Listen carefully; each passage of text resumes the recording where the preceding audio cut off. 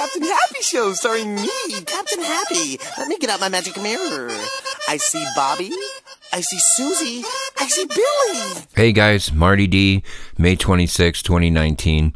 You know, there's a lot of underhanded, behind the scenes kind of stuff with the Oroville Dam, and everybody knows that. And we all know that the DWR has been dishonest and everything. And I mean, who hasn't in their lifetime? I guess everybody's told a lie, even George Washington, you know. But when it comes down to it, when people's lives are, you know, at stake, you know, it's more than a cherry tree. And you really got to realize who's pulling the strings on, you know, this whole situation, and who's in charge, and who's the behind the scenes in charge.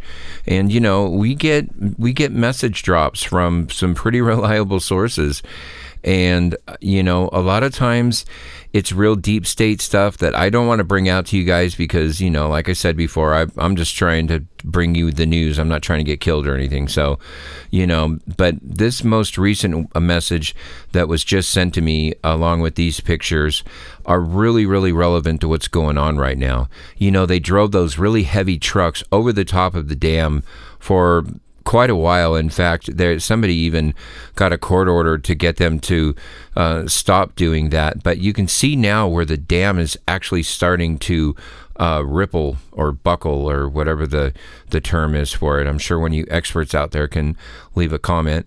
But anyway, this is really, really worrisome. Plus this whole thing with the gates. And if you look at these close-up pictures of what's going on down at the gates, man, there's some muck down there and some stuff that you just got to wonder, like, where the hell did this stuff come from? I mean, this stuff doesn't even look human. And there's huge stains on the spillway now. Last time there was little stains on there. It took them half the day just to try to scrape it off with a shovel and use a broom to try to get that off. The dam appears to be slumping very slowly over time. Look at the photos that are at Oreone's Twitter page. The top of the dam is beginning to visibly crumble, as seen from the lakeside.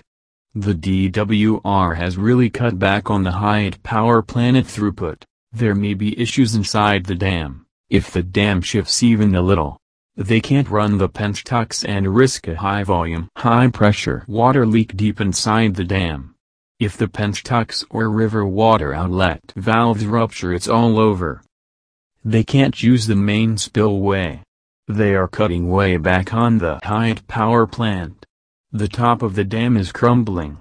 The spillway hillside is unstable. And the water keeps going a little higher every day. The way things are going, it's only a matter of time, mere days or a few weeks, until something drastic happens. Anyway, yeah, it's not looking good, especially when we're getting drops of information from, you know, qualified people who, you know, they'll remain anonymous, and that's the way that goes. You know, we got our data, and if we have to keep someone's anonymity safe or whatever, we'll do it. You know, we don't give a crap if, you know, you're saying, well, just show us the data. It's like, well, just go blow a goat. I mean, when you do that, I'll give you the data. You just send it to me on video cam, and I'll send it right over to you. Anyway, so hey, Memorial Day, you know, is coming up here, tomorrow, and it's going to be an awesome day. So I hope you guys all be safe and watch out. We got incoming storms here in Northern California. I know there's a lot of you conspiracy people out there that are going to hop right on this, and then there's going to be a lot of debunkers that are going to hop on it too. But so have fun with all that bunking and debunking, and while you're doing that, we're going to be having a great weekend, and God bless you guys, and rock on.